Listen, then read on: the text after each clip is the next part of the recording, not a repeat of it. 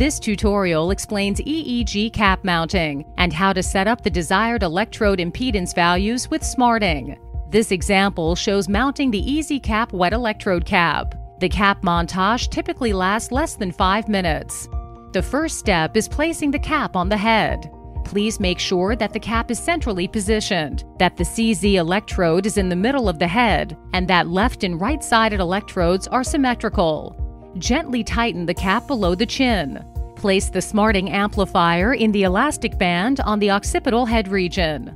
The next step is filling the electrodes with the abrasive gel.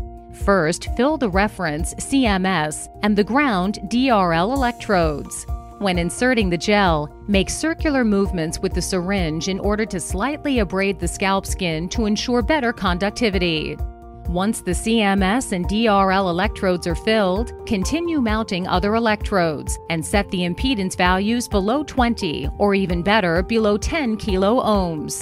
Please note that for observing the impedance values, you need to enable impedance measurements in the PC Streamer or Android app. Once you've filled at least one of the recording electrodes, you can switch to measure impedance on REF and ensure that the reference electrode is well mounted.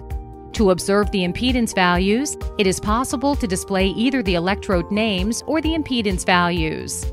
If the electrode names are selected, it is possible to monitor the color-coded impedance values. For the cap montage, we recommend observing the impedance values. In this case, you have both the impedance values and the color-coded changes when the impedance values are below the certain threshold. You are now ready for recording the high-quality EEG signal with smarting.